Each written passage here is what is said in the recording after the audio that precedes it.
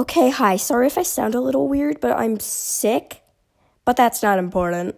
So I haven't uploaded yesterday, and I really don't have any ideas on what to upload, so I'm doing this, which is explaining my lore videos, basically. So we'll start off with the first ever lore video I made, which was titled Oh Who Is She, which was using the audio Oh Who Is She. So basically what's happening in that video is I have a character named Dylan, and he used to have an old sailing partner named Courtney, but Courtney died, so Dylan is basically just going through the stages of grief. Dylan is basically just having a flashback of her, and now he's crying. The second lore video I ever made is called Quick Edit I Found because I need content.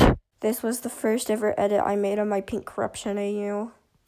So, in my AU, Iris is, stuck in purgatory, and he really hates it, so he's trying to find someone else to take his place, and he picks Cube, because Iris is a giant jerk to Cube for some reason. Luckily, Cube is alright and is not stuck in purgatory. The third lore video I ever made was of one of my original series called Book of Aubrey, and this lore video is called Haha Funny Book of Aubrey Edit Cowboy Emoji. So what's happening in this one is basically Ruby is just very mad at you. Yeah, that's it. Also, Aubrey is some sort of overlord. The fourth lore video I ever made was called Immortal She, and if you guessed it, you used the Immortal She audio again. This one is about Courtney just, floating in the afterlife or something. I'm not entirely sure if you could call this lore.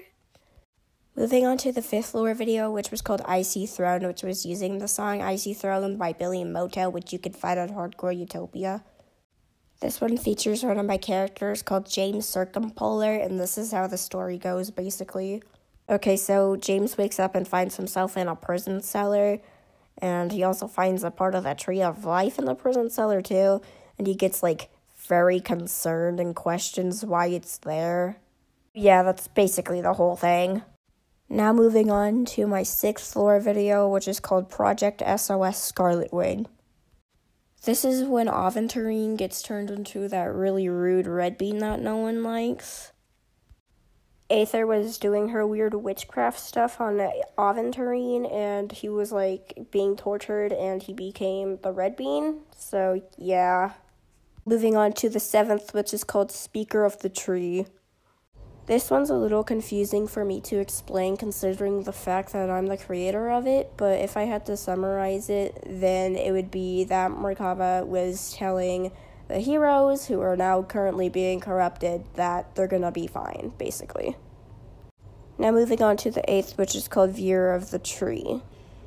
So basically what's happening is that our Lorax boy is watching over the tree and watching it get corrupted, and he's very uncomfortable about it, basically. Actually, he's uncomfortable because if the tree gets corrupted, then he gets corrupted too. Now moving on to the ninth and final one, which literally just has a pentagram as the title. This final one is about Aventurine basically just having an identity crisis. Yeah, that's it. Anyways, thanks for being here. Okay, bye.